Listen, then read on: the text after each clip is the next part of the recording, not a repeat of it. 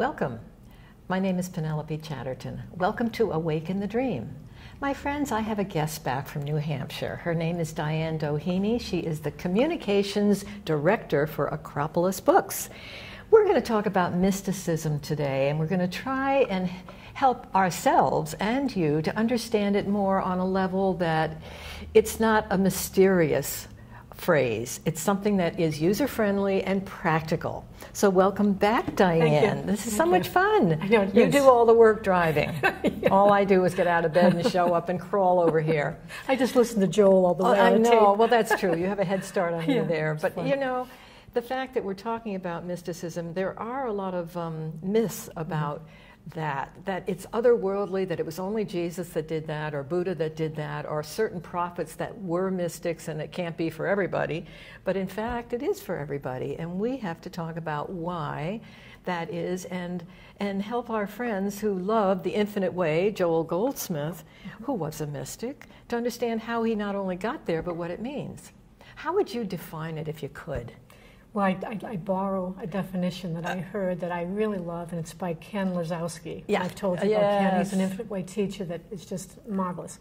He says that theology is the study of God, religion is the worship of God, and mysticism is the experience of God.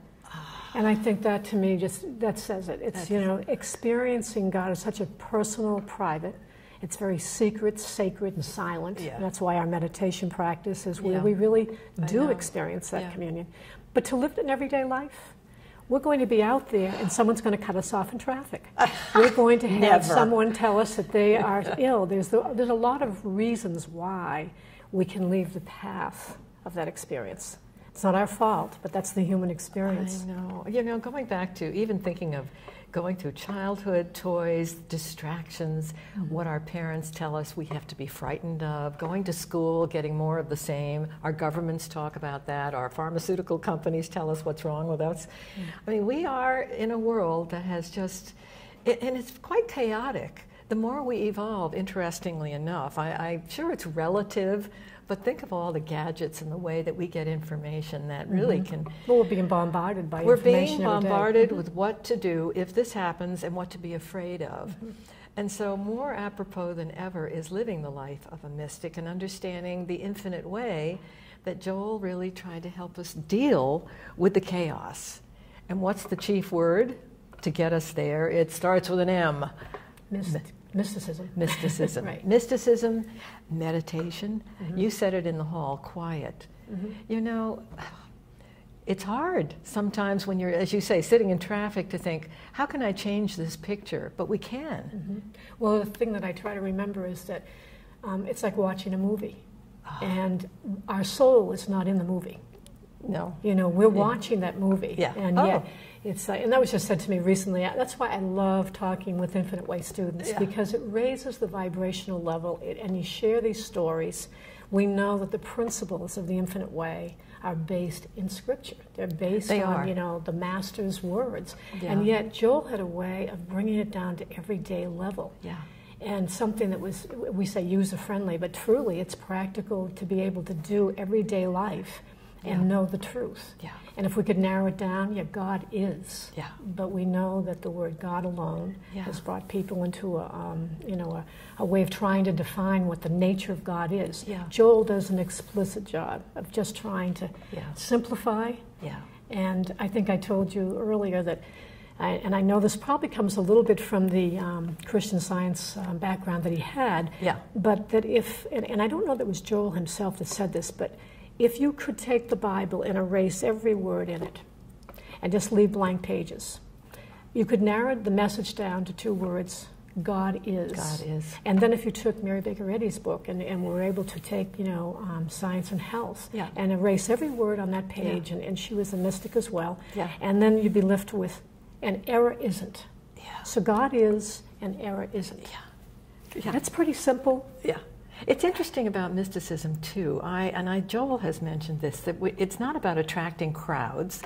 It's about being in the moment. And when you think of oneness, like the tree with all the branches, and we're connected, everyone who is connected to the source consciousness, wherever we are and however we raise it, think it's monumental how we spread, how we work with so many folks that we may never see, but it's the truth. Right. We attract consciousness sometimes where we are, because there are stages of development in consciousness. I have to say that because I know when I fall off the path, I can say, okay, I'm not here yet, but it's okay. Right. I'm going to get back on. And remember, invisibly, the work we do attracts and helps consciousness as a whole, as a healing energy and power. Well, he addresses that in World Work as well. Yes. And, you know, when you go into the silence, there is nothing else. Yeah. We go through levels trying to quiet the mind because there's a lot of conversation that goes on. It's like filtering down to the place where there are different levels too of meditation. And recently was in a class in Connecticut, in Stamford, and it was brought up again in this class that as you pre-pray or prepare for meditation, you are aware of the fact that there are different levels, and that you do have that human consciousness, which you have to bypass and get below and underneath. Yeah. And then you come to the student consciousness. It's almost like contemplative meditation, where you have a scripture in your mind, or you have some thoughts that are going to bring you to the place of peace. Yeah. Then you reach the level where there are no words, there are no thoughts. Yeah. And I'd like to say I can get there every time. I can't. You know, and I know that that's the reason I think people continually go back to. It is practicing the presence. Yeah. And when I say world work, and again, as Joel will define that, that is doing world work. It is. You know, to be able to sit quietly in a room by yourself and find that stillness does more to heal the world, I think, than all of and shift the war stories going through your head and make them nothing with nothingizing them. That's the work that feeds the tree of life and that feeds every soul in consciousness. They say it goes way beyond what we know or what we can imagine, because spirit is invisible. Right. Souls are invisible. And yes, I sometimes laugh. And you said, excuse me, before the show, that Joel mentioned how he felt like a failure, and he wasn't. But there are days that we all do. We can't seem to find the quiet because we can't do it, or we have too much on our plate. We can't. We never will be able to. Excuse me. We never will be able to. No. We will not do anything. Yeah. We can't succeed and we can't fail. Yeah. Of mine own self, I can do nothing. And that's a hard concept to understand and to get, because our ego then has to take the back seat. And it's when we say spirit go before us. That's comforting to me, though. I and my Father are one. He goes before me. I cannot do anything on my own. Be my voice. Live my life for me. Be my voice. Tell me what to do. You know, mysticism is interesting. You might think that it comes in a particular way. A message could come like a bolt out of the sky, or a thunderstorm would take off. But it can be a hunch, a feeling, or something that you connect with that is on your mind that will come in the weirdest, funniest way, but you know it's an answer because it fits. Right. It's intuitively knowing things that used to baffle you. You know, you can really truly go back to, you know, listening. That listening altitude. You know, it really does create a space in our lives where we are experiencing that silence as we walk through our everyday 9-to-5 reality. Yeah. I don't think anyone masters this realm, but I think that it's a practice again. And as Joel was saying in that, you know, section we talked about, he felt as though he was a failure. And, you know, it's hard for anyone, any student of the Infinite Way, to see if Joel was a failure. But what he finally realized when he reached that level of consciousness was that it was really to say that, yes, we're not a failure, but we are. I mean, how do I say this? It was almost as though he was saying that we cannot fail, and yet the part of us that is the mystic will never fail. It's always there. Yes. But that human experience will always fail. It will, you know, try to succeed and try to do it on its own. Yeah. You know, fuzzy concept in a way, but again, when you go back to the principles of the Infinite Way, they're so clear. To understand the nature of God, the nature of error, you know, and to continually reinforce that with the silence and the meditation. I think Yeah. those are the keys to, I think, understanding mysticism really. Yeah. When you feel most lost or confused or exhausted or wigged out, it's interesting to remember that everything is perfect. Mm-hmm. That's a time when you can just say, well, you're being fed from within. Everything is always there for you. It's waiting for you. So remember that when you get into the worst places, it's you just have to return to the source. What I say, God is, if we realize that all of us are an expression of that same spirit. It's like the spokes on a wheel, when the hub is, again, God's spirit. Yeah. Everyone has a way of individually expressing that spirit. That's true. You have a show that, lots of, Infinite Way students are able to tune into. So it's God expressing through Penelope this television program. Yeah. The calendar, which we'll talk about later, was an assignment that I received, and it talked about spiritual fruitage. It just came through that I was to do this calendar, and, thank goodness to Michael Krupp and Acropolis Books, because it afforded me an opportunity to do something that I love, which is photography. Yeah. And Joel combined the two. When you send me something that is a beautiful picture, you'll have to tell me how to shrink it a little bit because it's so beautifully huge, and I love it, and I'm thinking I technically need to get you to show me that because your photography is magnificent. Oh, this might be a good time for you to hold up this. Let's start with the first one we did, which was, it's this year, in fact, it's 2016, and this is the Contemplations calendar. And I guess if that's holding it, I guess people can see that. And, you did that photography on the front? Yes, And this is based on the book, The Heart of Mysticism. And I just want to show you the book because it's anyone that wants to learn more about this can go to acropolisbooks.com and they can see that this was the book, and this was where Joel took all the letters, all the student letters that he would answer and back and forth. And he really, truly felt that the Infinite Way was so well defined and pronounced through those letters that his communication with his students was so important. Yeah. And so the quotes that were taken and the photographs that matched were in this calendar. What's nice about the calendar is it's a day-to-day, it's a weekly calendar, but the photographs and the quotes put everybody on the same page so that it's laid out in a way that, there's also meditation spaces for people to write notes. You can reread it. Doesn't have to be the right day or the right month. You can pick it up anywhere. But talk about mysticism. That was the heart of mysticism. And then the second calendar, which we're just now finishing and have just completed. This is hot off the press. That's why I was so glad to give you a copy. This is the 2017 edition of Contemplations, based on the foundations of mysticism. Which is how we began to talk. And in this book, and I did you have that for breakfast? I was going to say, this thing has been finally, I've gone through every bit of this. It looks like the turkey after Thanksgiving. I would not lend that every out. Bit of meat off this. But this really, truly, to be in and to understand the foundations of mysticism. He was in Denmark, and he was asked to return to Hawaii to revisit the principles, the healing principles of the Infinite Way. And at this level of Joel's development, his consciousness was so above and beyond maybe most of the students that were in his classes that he almost went into isolation, basically, to get 20 classes, which this is. And so, again, this is like a combination kind of, but it really does go with this. So, anyway, thank you for the opportunity. It's interesting, too, when he would get up to lecture and sometimes he would feel empty and not know what to say or do, that he would just finally surrender and realize it would be taken care of, and it always was. Right. But mysticism, I was thinking about anyone can be anything. An artist, a writer, a janitor, a construction worker. Mysticism is something that doesn't wear a profession. It's something that all men and women here doing whatever can put into practice. And it is private and sacred. Right.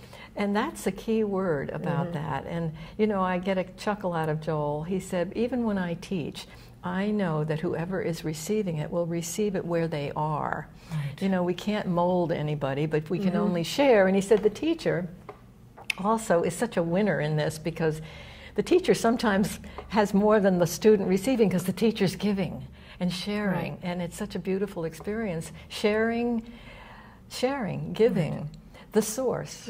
I mean, that's sharing the heart, no matter how that, helping a neighbor. There are no There's just every way you serve and help your brothers and sisters. It's showing up actually as the vehicle or as the conduit of God. Yeah, the transparency. Like, you are that.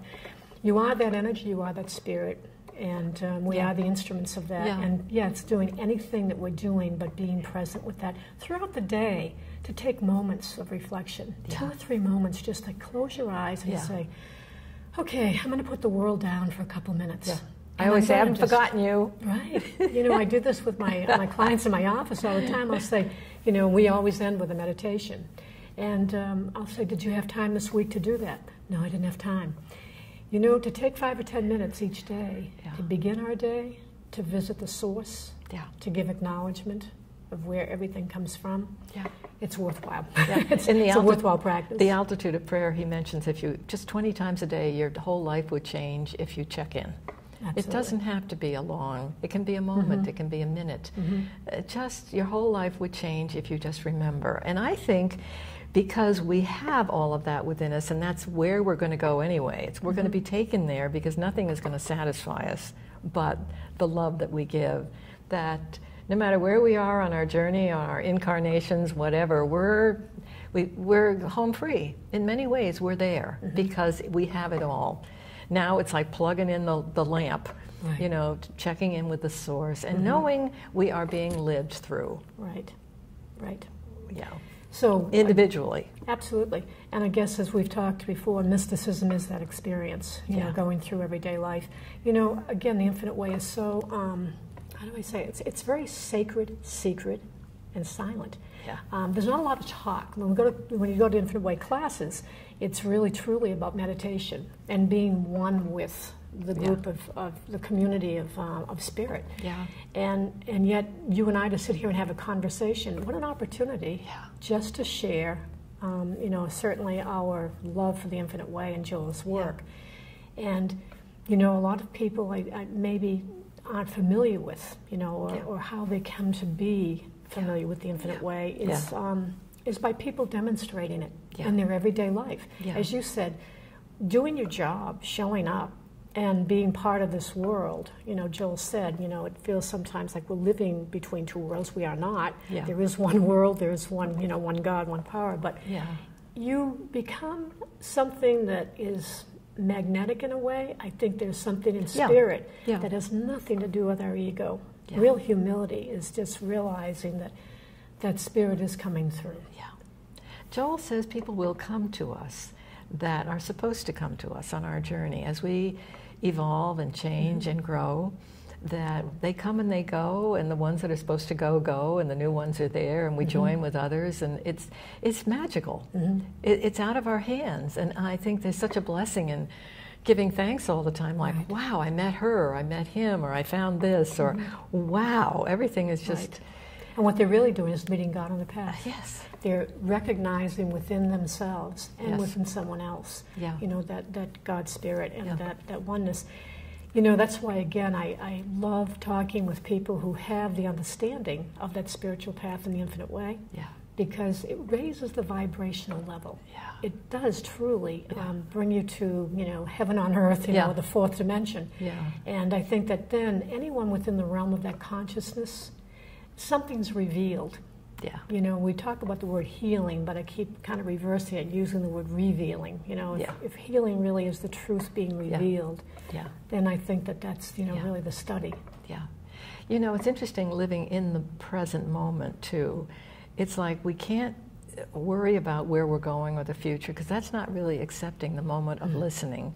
Having faith, I read something where he said, gee, having faith means that you hope, or maybe you want to go in a particular direction, when really faith is in the moment of receptivity and listening, and really just embracing the grace, the sweet presence. It's so simple that with our busy world that we have been born into, it's quite the extreme for us to go there. It is, and it's interesting because here we are having a conversation about mysticism. I don't usually talk about that at the supermarket, no. Unless I would run into another Infinite Way Wait student. to be asked. Yeah, exactly. And that's really, truly made so present in his work. Yeah.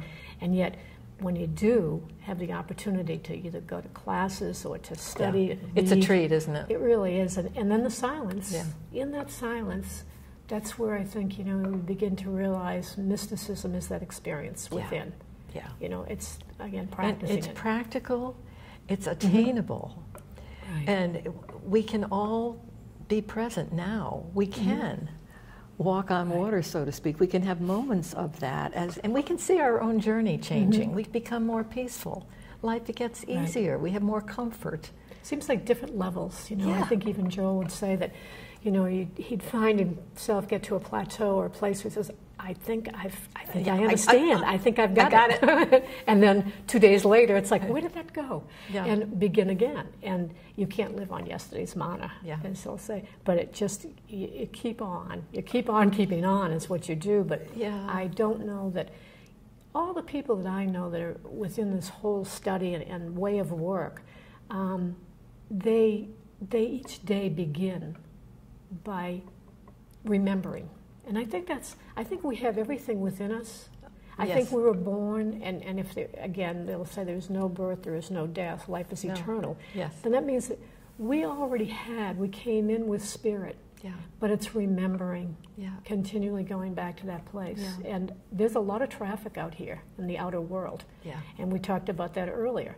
We're being bombarded by commercials, by TV and all of the news and all the things that go on. Yeah. And to take moments away from that and remember that mesmeric pull and that illusionary world sometimes can appear to be scary, fearful. It is. And we don't know what to do. Well, we never will know what to do. No. On one level, again, mysticism is getting to a place where we don't have to do anything, but the trust and the belief we have in the that love we are within going to be us. taken care of. Yeah, that love is the only real process from the heart. It's what's real. So if we hear a lot of nonsense that doesn't come from a loving place, we can nothingizing it. Or change the channel. Change the I love to do that. I love to do that. I know, because there's so much stuff flapping out there that really needs to be dissolved.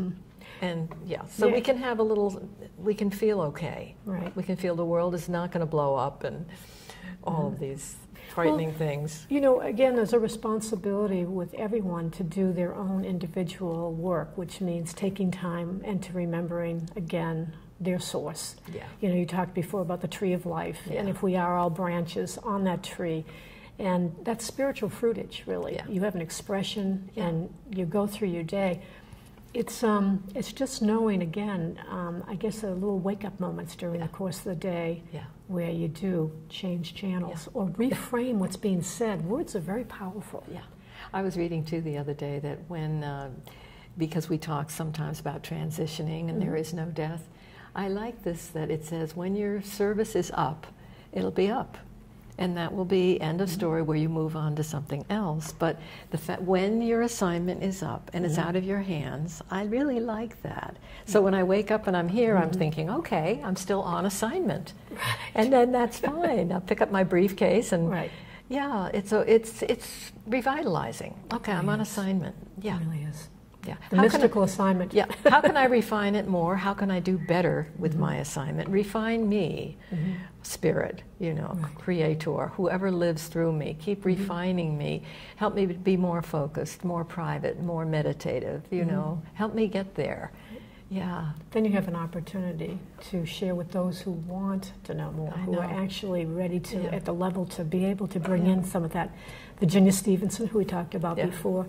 And I love to just talk a little bit about her Bible study is amazing, and you can find her on Aloha Mystics. I'm sure it'll be on the end of the graphics, but AlohaMystics.com.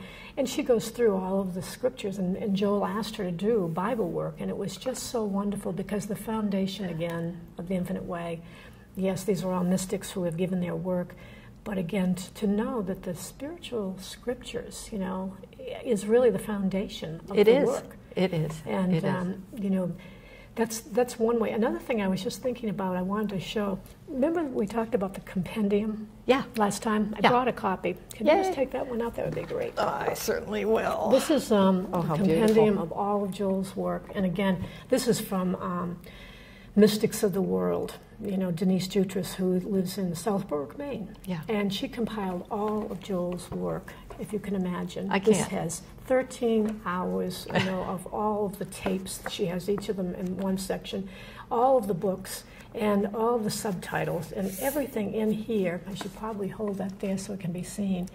That is an amazing piece of work for anybody who's an Infinite Way student, serious Infinite Way student, to have in their possession. And it's called the Compendium. Well, you know, our friends also, we can remind them that the Infinite Way is not organized. It's invisible. Right. It's not, I know Joel needed to go beyond Christian Science just because of the organization. He needed to make it, you know, just, we'll call it man of the street mysticism, and we're all sharing it, and it doesn't have to be a form of a temple, a church, or an organization. We just all work and privately, and we do what we can. And there's so much support, as you say, with spirit, with folks that are working with you. Absolutely. And sharing it. We've got to give it away. And this was the other resource here. This has been wonderful to just talk about. I'm not sure if this can be seen, but hopefully. Oh, yes. Okay.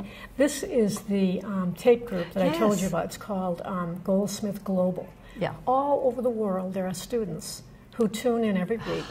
And they just completed the book, Leaving Your Nets. And each show, there's a book that's discussed. And, well, actually, it's the tapes. Joel's tape is being played. But it's all in silence. People all over the world are tuning in.